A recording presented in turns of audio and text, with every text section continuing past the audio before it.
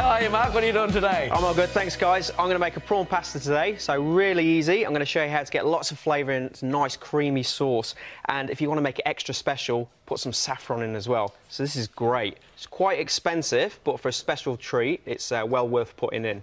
Works really well with us prawns. We've got prawns in here, which we're going to fry off later. We've got some tagliatelle, some nice fresh basil, just to give them nice aromas. We've got some stocks in there and cream, a little bit of lemon and some chilli for a little bit of heat. So, first of all, to make a really fast dish fast, you need to do some mise en place. That's what we call it in the business. And basically, it's just preparation work. So this is what I'm doing now. So I'm just going to chop some chilies, chop some onions, chop some garlic. And then once we start cooking, we can go straight through, cook the whole dish, plate it up, and then just enjoy it. What did you call that? Mise en place. When you just say prep work. Sounds better. You chefs are so fancy. Right, so onions, a little tip for you, slicing onions. Nice sharp knife, nice flat surface, and do some nice slices in there. And then go across into it, and then just same again on the other side.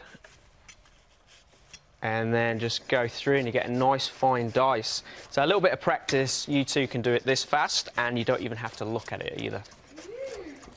Mike's going to be trying this later on in the show. Oh, yeah. Thanks. Maybe.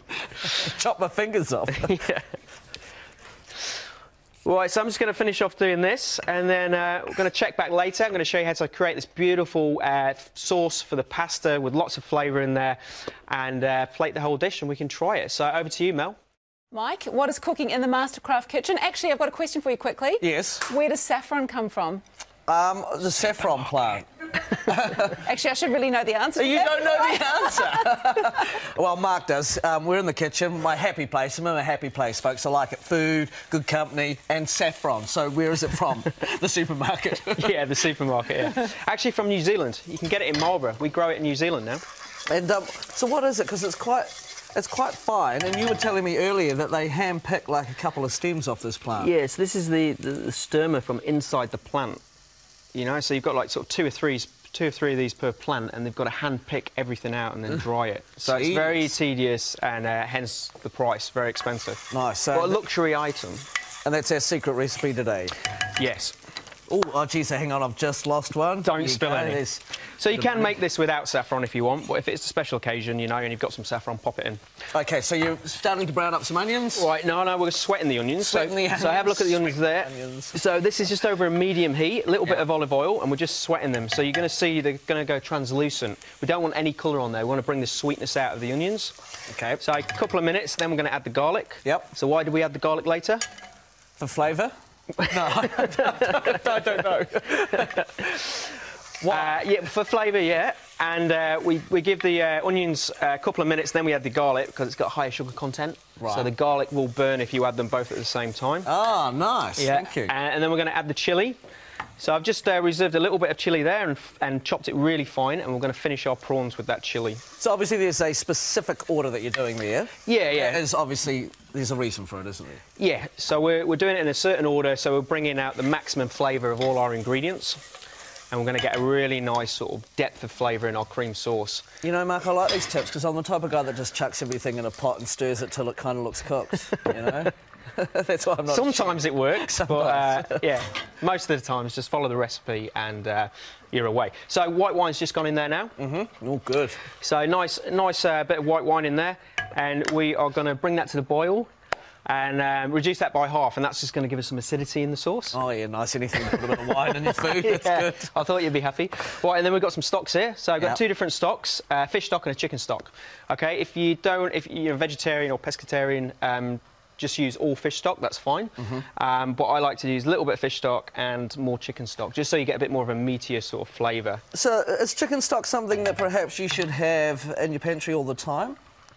Well, I mean, ideally, you know, make a big batch of chicken stock with chicken carcasses at home, and then put it in the freezer, and you can freeze it in small bags and you can just bring it out. Nice. If you haven't got the time to do that, obviously just get some from the supermarket. Awesome.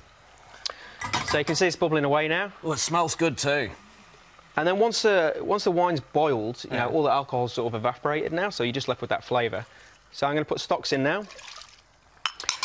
And then this is where we can start getting all the flavour in. So high heat, and we want to reduce that by about 2/3. So we're really going to intensify all those flavours. I'm a bit disappointed you've bubbled away all the alcohol, though. Well, if you do the recipe, you can have a full bottle of wine, and then you can drink the rest of it whilst you're cooking. Nice. And then we've got a bit of pasta. So we've just got some tagliatelle here. So you can use any pasta you want, your spaghetti. If you're really keen cook at home, you can make it yourself. And then, you know, make it, dry it slightly, and then you can cook it, and it'll only take 2-3 minutes. If you haven't got the time, or you can't be bothered, go and buy it from the supermarket, get sort of fresh dried pasta, and just pop it in boiling salted water, and, you know, for about 8-10 minutes, and just till al dente. And what did you call that? What? Tagliatelle. Tagliatelle. OK, cool. You say it with an Italian accent, it helps. Tagliatelle. Perfect. There you go. Nice. OK, so we've got all the recipes and the ingredients on our website. In fact, people love these recipes. They're really enjoying it. So if you're looking for something different, perhaps tonight for dinner, you could go and have a look now, get all the ingredients, and let us know how you go. We'd love to find out. You can always contact us through Facebook or thecafe.co.nz. So we'll keep the pasta going. We've got the sauce reducing, and we'll come back very soon. Over to you, Mal. Yeah, so we're nearly finished now. So we've got this beautiful cream sauce now. You can see it's reduced down. Just going to add the saffron sort of last minute. And then when that heats up and cooks out, it's just going to make it nice and yellow and give us that great aromatic flavour. We've got the prawns cooking as well. So hot pan, a little bit of olive oil, pop them in, get a nice colour on there, flip them over. These will only take about 2 minutes. So you want to make sure everything's ready before you go. So cook them on one side, flip them over, and then I'm going to pop some chilli in. The chilli what we reserved before. A little bit of that, a little bit of salt, a little bit of pepper. And you can see the sauce now. It's nice and thick, so I'm going to turn the heat off there. Pasta's cooked. Oh, this is looking good. Just going to drop that in. And a little tip for you here, if your sauce gets too thick, you can just add a little bit of the pasta water, just to get the right consistency if you need to. A little bit more flavour than just normal water. Right, toss the prawns. So they're looking ready. A little bit of lemon juice. And there you go. That's all the prawns take to cook. Sauce is all ready. Give it a little taste. Beautiful. A little bit of basil, just roughly chopped. And we can serve the dish. Yum. Oh. This smells incredible. It does. Easy to find that recipe. Just go to thecafe.co.nz. Go on, challenge yourself. Have this for dinner tonight. Why not? Wednesday night treat. Oh, it smells delicious. Oh, prawns. Are you bringing over knives and forks? Prawns on the Do I top. need to bring them? A little bit of basil. Yeah. Look at Can't do that. everything around here. Nice work. Oh, yeah. Rightio, let's get some knives and forks. Let's go. Yeah.